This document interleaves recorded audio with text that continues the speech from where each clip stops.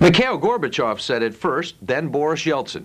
The Soviet Union, or Russia, or whatever you want to call it these days, was going to make the leap from communism to a market economy by beating its swords into plowshares, by taking its massive military-industrial complex and converting it into badly needed civilian production. The rest of the world applauded, breathed a sigh of relief, and declared a peace dividend. Only it's a lot easier said than done, and the Russians aren't even saying it anymore.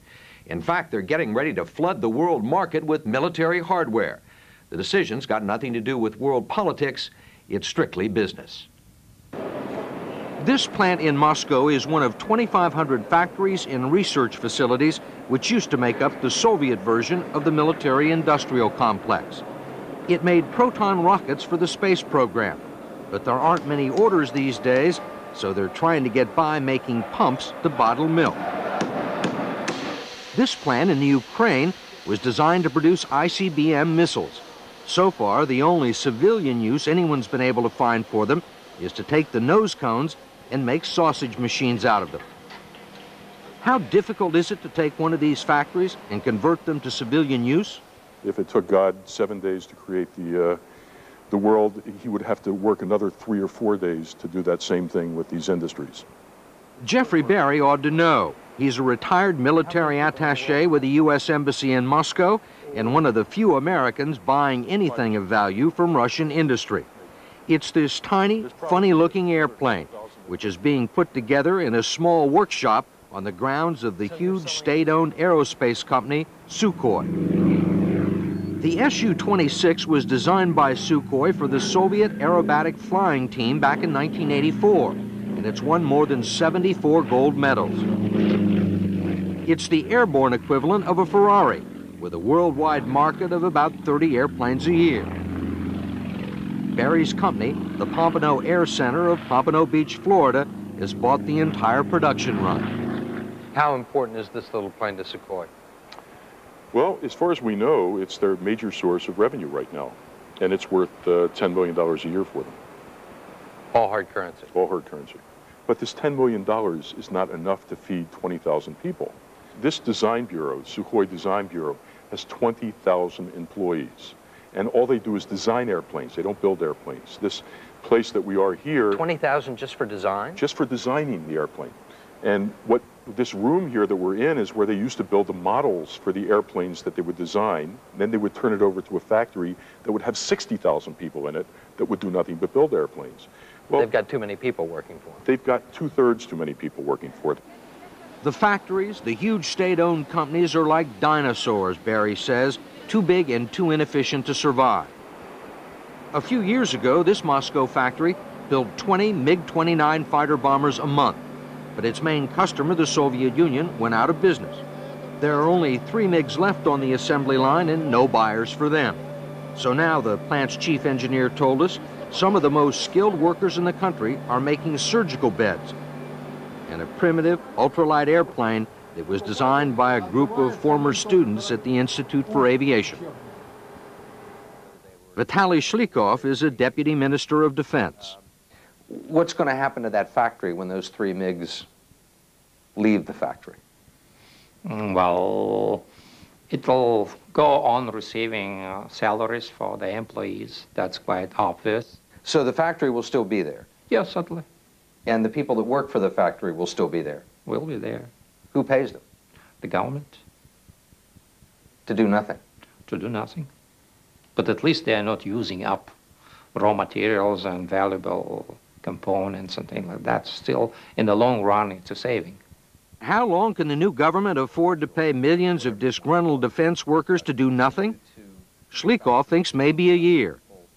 But that's not the problem. The problem is that the people won't be staying idle for a whole year. They'll go out into the street and start sort of a campaign of their own. They're organized in the military way. A political campaign? Yes. They are running practically lots of towns and even cities. In Moscow alone, you have more than 1 million people employed by the defense industry. Try to stop them. To keep those workers off the streets, President Yeltsin decided to give in. He let the military-industrial complex try to sell what it makes best, and hopefully earn enough money to get into some other line of work. How much does the company want for this? Сколько стоит этот самолет? 25 millions. Oh, $25 million. Yes, dollars. What'll it do? How fast will it go?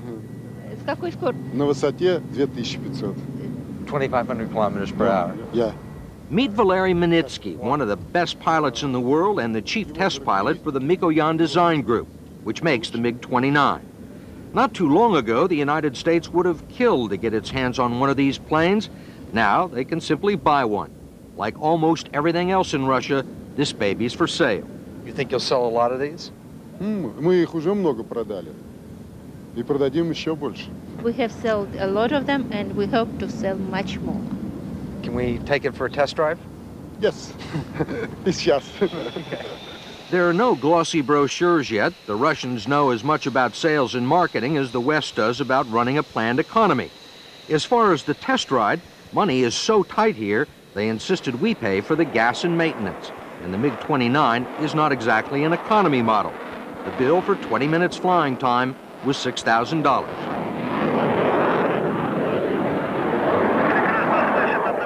But the plane is one of the fastest, most agile fighter bombers ever built. The Russians probably have more good engineers and scientists than any other country in the world. Not even the Japanese can duplicate this plane yet. It can fly at 2.5 times the speed of sound in a straight line or do somersaults. You can buy it stripped down or loaded up with extras like rockets, bombs, and air-to-air missiles. It was designed to discourage a coup, put down a small rebellion, or compete on the battlefield with an F-16, British Tornado, or French Mirage, providing the pilot knows what he's doing.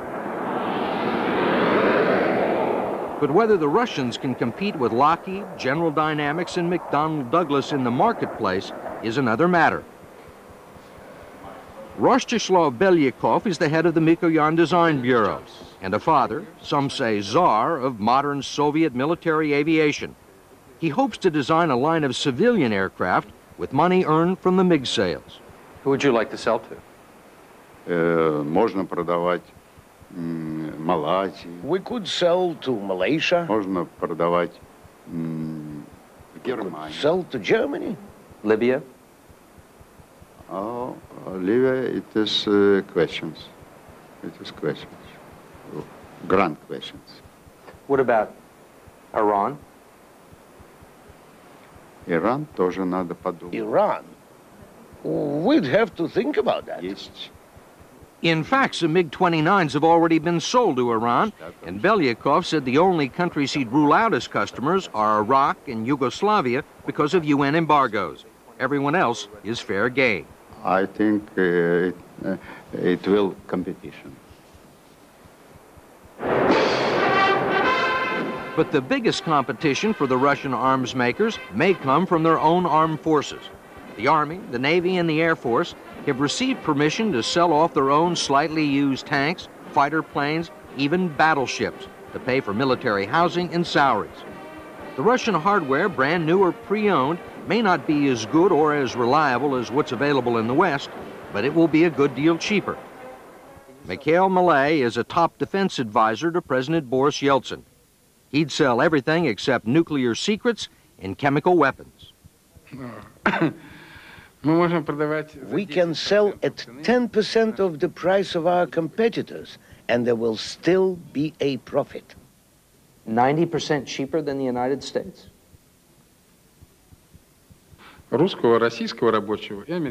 Just compare the salaries of a Soviet worker and an American worker, the rate of exchange between the ruble and the dollar.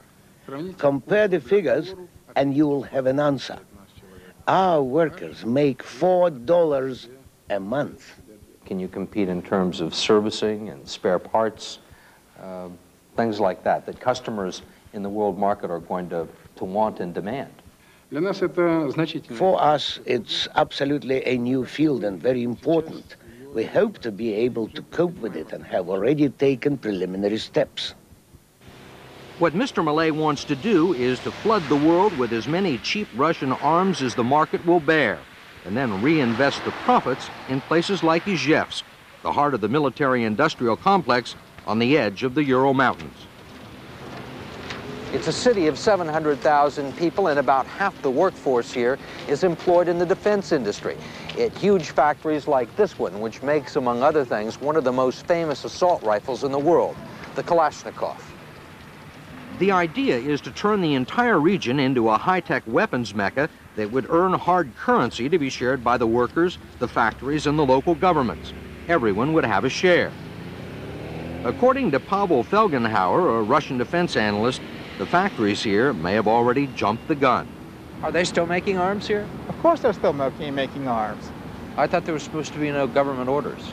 Well, there are no government orders, but I understand the arms are made. Though maybe no one will tell you officially, but of course arms are made.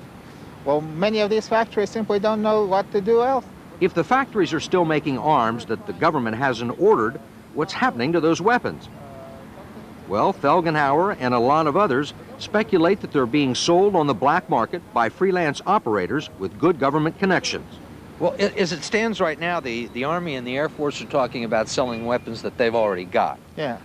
The design groups are talking about selling the weapons. The factories want to sell the weapons. The government wants to sell the weapons. Can all these people sell weapons?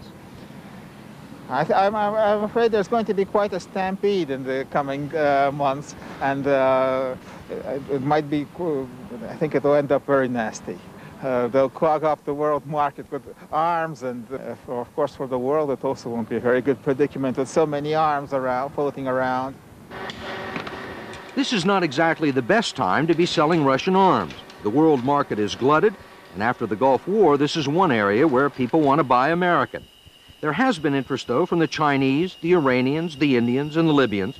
Sales figures are unavailable. That kind of data used to be called intelligence. Now, it's competitive information.